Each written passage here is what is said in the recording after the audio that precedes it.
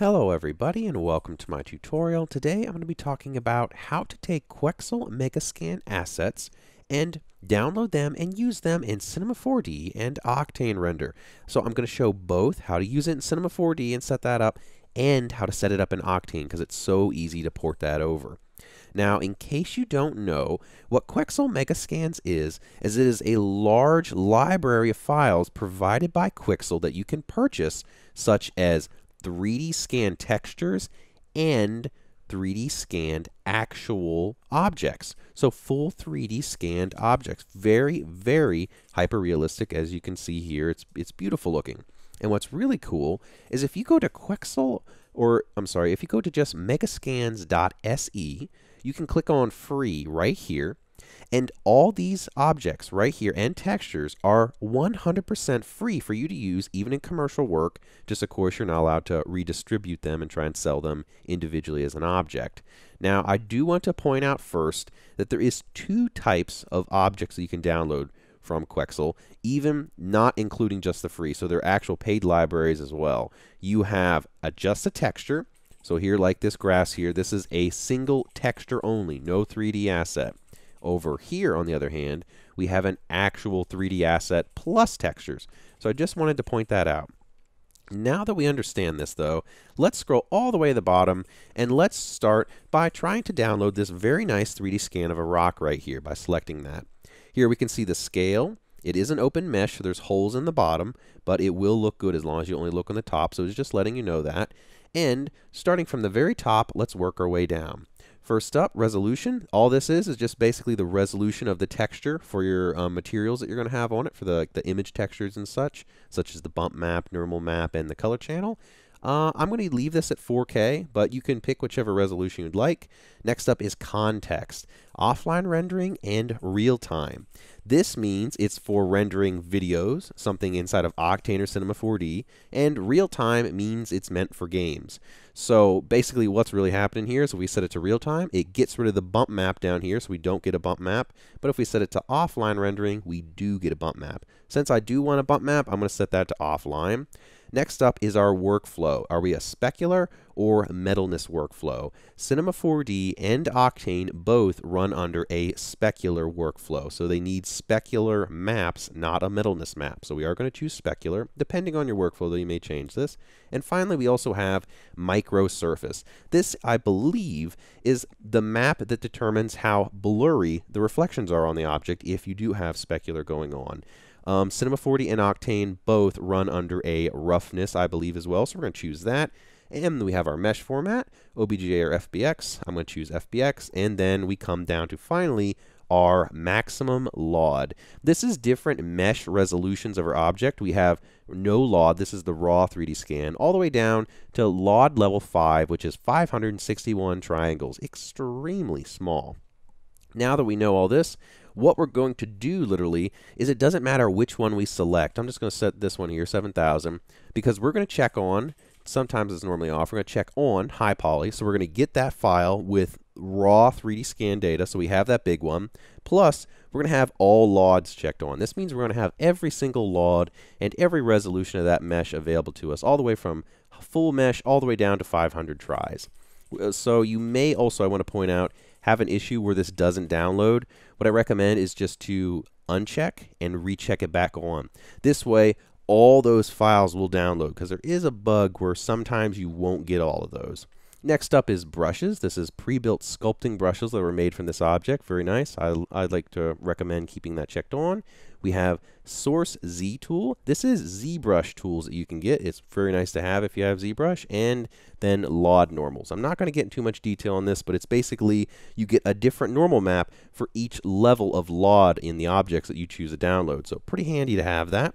And finally, we have our each individual texture map that we're downloading right here. And I just like to check on toggle all. So we get all of them. Now that we have done all of this, we are ready to click download. Now, once we start that download, it is going to take some time. It's going to take me about 2 minutes, maybe a little longer, depending on what your internet speed is. So I actually have that pre-downloaded, and it's going to be in your downloads folder. Here is the file that you're going to get, and you're going to right-click it and click Extract All, and that will give you this file right here. So let's open it up. Now we have a ton of stuff in this folder, but don't worry, we're going to go through each one individually to explain what each one means. First up, all these maps are our color map, our bump map, displacement, fuzz, which lets us decide where we want to grow hair, for example, on our mesh to create versions or types of moss on our object, something that visually looks like moss.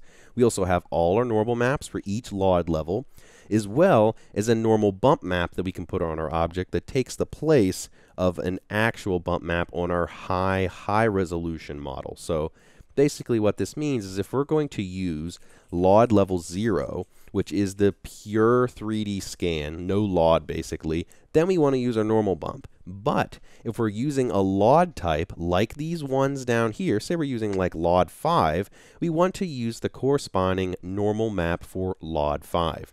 Also note, we also have very nice, here's these sculpting brushes that we can use inside of Cinema 4D, pretty handy. And also, there's the ZBrush tools right down here, and an image showing it what this rock can look like if you render it out. Very pretty rock, very nice. And now, let's start using this in Cinema 4D. Let's start constructing this. So what we're going to do is I'm going to open up Cinema 4D right here, and you can import this any way you'd like, but for me, I'm just going to take the highest resolution model I can get and drag it in right here, and we'll use just the default import. Geometry, lights, everything can be set to normal. I unchecked animation, and for geometry I unchecked poses and just left on normals and convert normals to Phong tag edge breaks. Of course, we also want to import textures and materials and press OK. It doesn't matter too much because we're going to be setting all this up manually. Now that we got all this set, let's double click our Cinema 4D material that was created, and let's start bringing this in. First up, we have color. What this is inside of here is Quixel Megascans refers to this as albedo. That's what color is. So we're going to take this and drag this into our color. Next up, we are going to grab our, let's grab our bump map next. Check on bump, and we have our bump listed right here. Drag that one in. Next up, let's check on normal. And remember, because we're using the pure raw 3D scan, we're using high, that means we can use bump. We don't need LOD 1, 0, all the way up to 5. We're just actually going to use the bump one right here. And we have that on. And now, remember too, we also have a very nice roughness and specular map. So we can go to reflectance, check this on, add a Beckman, turn off our specular, and underneath roughness, we're going to twirl this down. We're going to drag in our roughness map. Next, we're going to go to specular strength, reflection strength is what we want to use. Twirl that down and pull in our specular. And that is going to go in right here. I find, too, that we also want to kind of pull in our specular strength, too, now that I think about it. Cinema 4D is a little interesting how it calculates that. And finally, to wrap all this up, it's going to look a little weird until we take our Fresnel way down here, layer Fresnel, and set this to a dielectric Fresnel of a IOR of 1.45, just to give it a little bit more realistic of a fall off on that. We basically have set this up in Cinema 4D, and I'm not going to render it because we're going to move directly on to Octane and talk about how to set it up for that. So what we're going to do is let us just boot up Octane. It is going to take a moment because it is starting up. So if you ever do have a hang with Octane starting up, it's just because it is booting up now when you move over to Octane, not on the startup of Cinema 4D anymore. So that's interesting how they have changed that. But now that it is up, let's begin setting this up for Octane. What we need to do is let's just first create a material. So we're just going to materials, and let's use a glossy material and apply this to our object and delete that old Cinema 4D material. We're going to make this from scratch, even though we could select this material and convert it under here with materials, convert material. But I want to show you the default raw way of setting this up if you weren't going to do that backward way from Cinema. So what we're going to do too quickly, you don't have to follow along with this. I am going to make a floor, and I am going to make a object HDRI environment, select it, go into our image texture, because if we just drop the HDRI on here, it wouldn't be read properly. So we have to go into the image texture and then drop that on. So I'm just going to pull up any old HDRI just so we can have something pretty to light our scene. Now that we have that set up, let's go ahead and boot Octane up. I'm going to press render, and we are going to be staring at our default kind of blank looking stone here. Nothing too pretty yet, but we will get this up and running. First off, too, let's change our channel from direct lighting to path tracing, just to make it look a little nicer. We have an unbiased renderer going on now, much prettier. So let's double-click our glossy material, and let's open up our node editor and close this down. And to begin, let's start dragging in the materials that we're going to need. First up, we are going to need our albedo, just drag and drop. We're going to need our bump. We're going to need possibly a displacement. We may play around with that. And we need our LOD, or sorry, not LOD. We're going to just use normal bump. And finally, if we pull way over here, we can use our roughness. We may mess with this. You can try this if you like. I usually don't use it too much. And we are going to pull in our specular. So now that we have all that done, we are actually good to go and start setting this up. It's literally this easy. So just take our... We're going to lower this down so you guys can see what's going on over here. Let's apply this individually one at a time. Now it's a little messy, but let's take our albedo, plug this into the diffuse. Let's take our normal, plug this into normal. Let's take our, what's this? Bump. Okay, we're going to take our bump, plug that in as well to the bump channel. And I'm going to try and organize these a little bit. And next up is our roughness. Yes, this is what it is. Take our roughness, plug that into roughness. And over here, this is finally our specular. I recommend organizing these a little nicer than what I'm doing, but this works for the time being. There we go. Everything is relatively organized. A little bit. Could be a little nicer, but that's good enough. Now, right off the bat, this looks pretty decent. This isn't too bad. It's very important to realize, though, that the higher resolution texture you download, the nicer your object's going to look. It's not going to look very nice if you have like a 128 pixel resolution on this guy. Now what we can do to kind of perk it up a bit more is we can actually select our image texture for our normal, for example, and I'm going to crank this up to 100 just to really exaggerate what it does. It creates contrast on the surface, really kind of makes the depths of it deeper and the heights of it look higher, more shadow and more contrast, really makes it more punchy. This, of course, is way too high, so let's bring this up to something like 3. And let's take our bump right here, our bump map, and do the same, and it will do the same thing except slightly different. It just makes it a little bit more punchy. Now, one thing I want to point out is I don't think the bump map actually works if you have a normal plugged in. They say it does not, but I actually disagree with that. I feel that it does work with a normal map.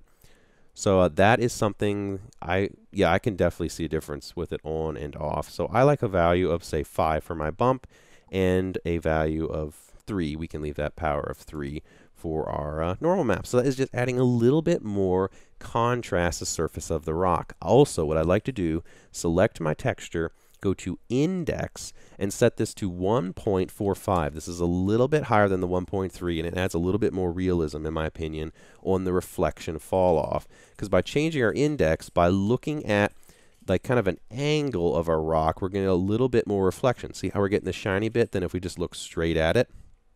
Now, I do want to point out, if you're going to look this close, you may want to upgrade to an 8K texture instead of this 4K texture that we're using right here.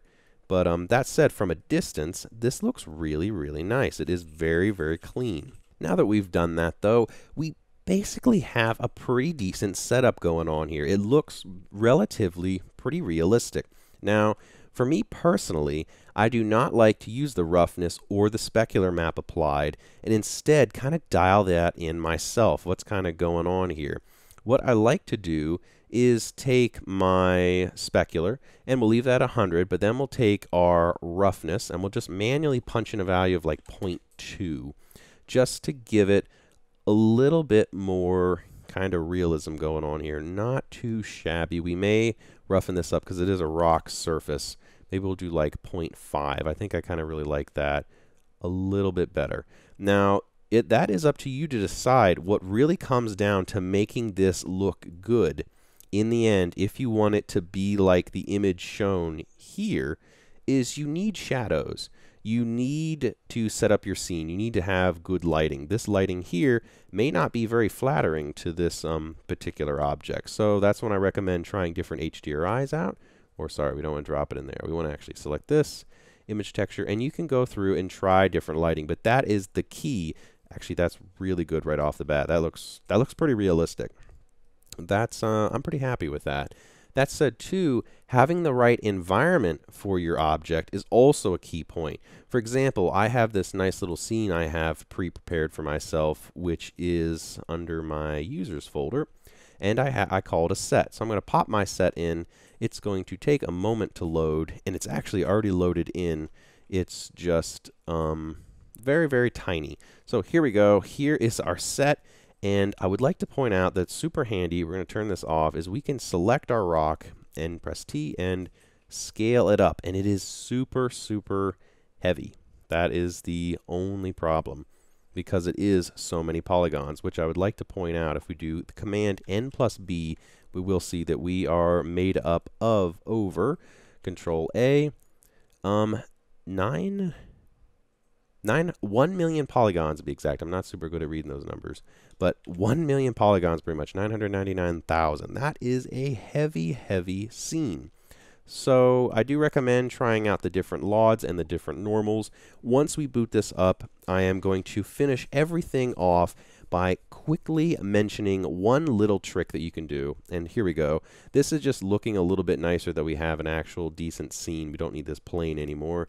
This is my little kind of backdrop I have. We may change this background texture to be a little bit better of an HDRI. See for HDRIs, and I hop into the textures folder and just try different ones until you get decent looking lighting.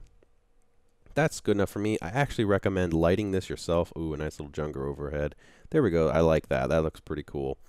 But what I recommend now that you can play around with is, if you look in your image folder, we can take one of these LODs, and I actually really like LOD 0 or LOD 1, and dropping that on it, even though you technically aren't supposed to do it, there's no reason you can't do it, except for the fact that they just haven't designed it to it. It's a more intense normal that's designed for a lower resolution mesh, but I like to use this normal instead anyway, because it adds a little bit more definition to the object. It gives it a little bit more punch. So we have a bit more kind of going on in the scene now, and we have a little bit more detail on our object. And I have to say, I really like how this is looking. This is pretty good detailed. Now, again, to finish everything off, we need to color correct. You're not going to have an image that looks like this out of Cinema 4D or Octane by default. You need to color correct this to get that type of contrast and type of real kind of bite to it.